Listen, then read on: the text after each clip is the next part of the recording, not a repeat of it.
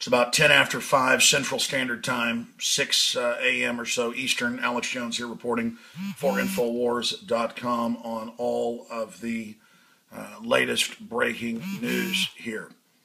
If you go up to Infowars.com, you can click over here to see what the FBI has been telling everybody not to look at. And that is all of the different, what appears to be Navy SEALs and others with big black backpacks right around where the bomb goes off. This is the stuff they don't want you to look at, and the different groups of patsies they had for different fallback programs. This is the news and information they do not want you to see. In fact, they say, do not look at anything else but what we say, these guys. And then conveniently, this individual they claim has been killed, and this individual is on the run, and reportedly they are from a foreign country and have been here 1 year. We're about to have the news break at Infowars.com. Anonymous actually found out who this foreign student is. The media doesn't even have this yet. The FBI will probably give it to them in a day, and then they'll not give the alternative media the credit, which just shows how they're not even media at all. They just sit there and report and regurgitate whatever the establishment tells them to say. Law enforcement said the suspects have international links and have been in the country legally for about a year. So there you go. And over again, we forced them on the investigation to come out with stuff. Like they released the photos that we released saying they were the suspects yesterday. We have no idea if any of this is true. Hand grenade attacks, bombs, machine gun fights at Mind Control Central, MIT. The whole thing stinks to high heaven. But just remember, they do not want you to go to Infowars.com and look at these photos of the SEALs.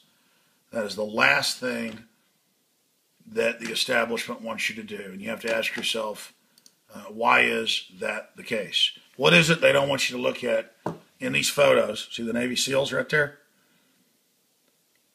Bomb right over here. They do not want you to look at this. And the backpacks that match the good old boy that's in the crowd. And remember they were saying, oh, it's going to be right-wingers. It's coming out. It's a lone wolf. The White House says, Axelrod says, and then all of it changed. So they may switch now and say it's Saudi or something because no one's going to buy it. These guys kind of look like Israelis, and I'm not saying Israel's involved in it. We don't have any evidence of that. It's just kind of look Israeli, North African, Spanish Muslims. That guy, I don't know. I mean, who knows if these people were even involved? We've been told so many lies. We'll continue to track all of it. All I know is they said there was no prior threat in the news, and that's a complete lie because they had security, special forces crawling all over right where the bombs went off. I mean, how could they miss this? And then they're saying there's no drill, which they were announcing be calm. It's just a drill. We know that's a lie. And now we have a dead patsy, and the media just sitting there like lapdogs doing whatever the FBI tells them. I mean, it's just not what a free country operates like or acts like.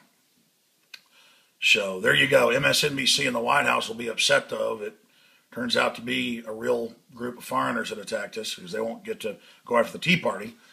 But bottom line, they're going to have TSA now at checkpoints and military everywhere checking your papers. And this is not what America is all about. Papers, please. In fact, up at Infowars.com, if you type in papers, please, Infowars.com, you can see German soldiers checking people's IDs and then U.S. soldiers checking people's IDs in Boston.